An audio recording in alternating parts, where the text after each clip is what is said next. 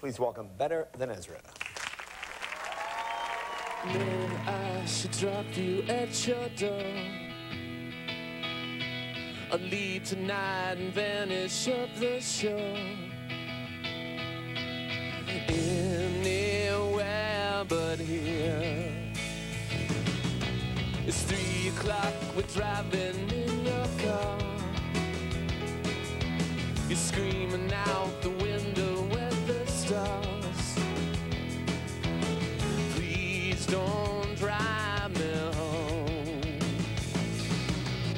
Blame us 'cause we are who we are.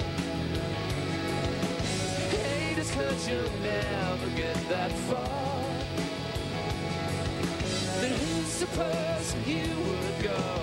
I've already learned enough to know where to do.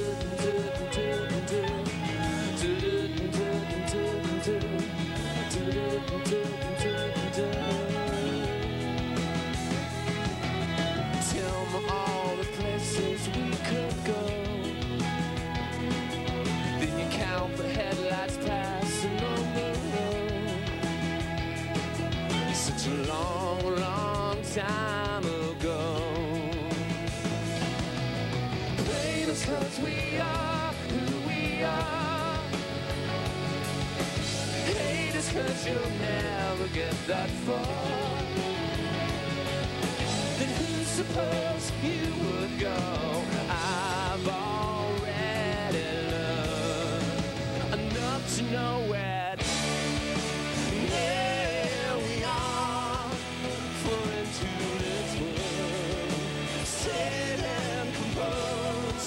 There's so much I can do without. And I found that everybody loves to love you when you're far away.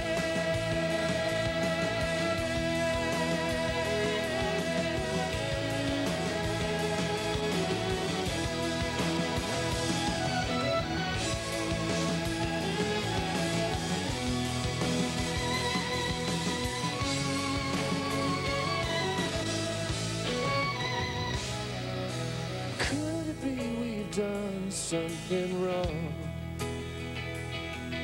We make it home to your place before dawn. She said, please don't drive me home. Please don't take me home. Blame us 'cause we are who we are. Hate us 'cause you'll never get that far. Then who's supposed you would go? I've already learned.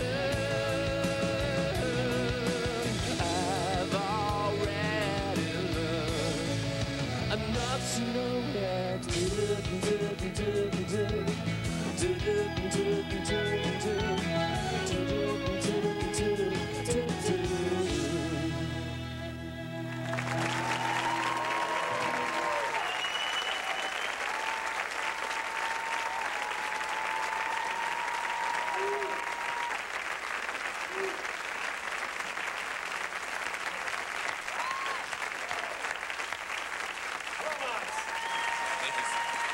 Gentlemen.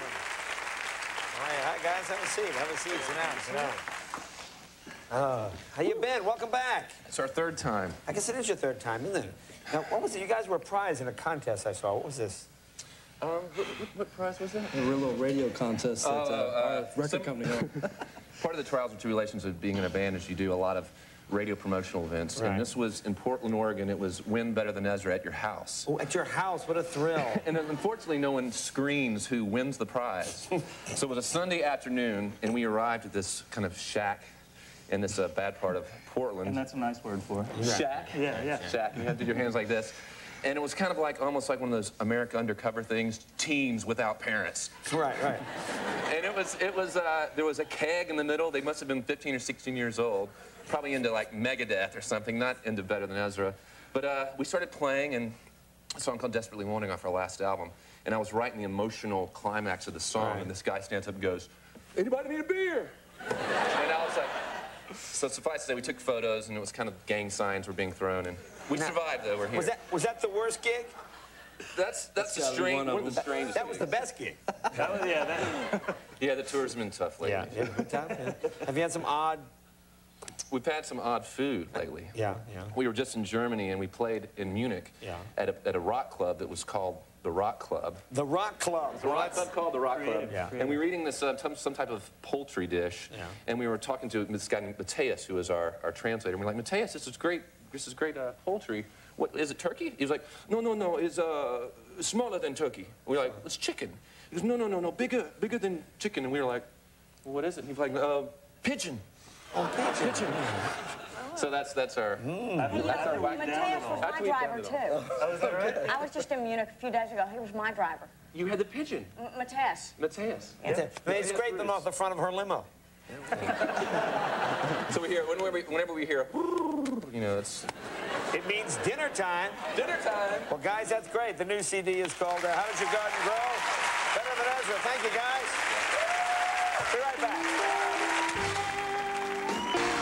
I'd like my guest, Better Than Ezra. How Does Your Garden Grow? The new CD. Thank you, gentlemen. Very nice work. And of course, Robert Downey Jr. in Dreams. Thank you, Robert. Welcome back. Good to see you. And of course, the lovely Holly Hunter, Living Out Loud, is her film as well. Thank you, folks. Sharon Stone on Monday when we come back, and 49ers quarterback Steve Young. Stay tuned for Conan. Oh, Bonnie Raitt, too. So, watch her pitch. She's going to be pitching in Anaheim. Have a good weekend.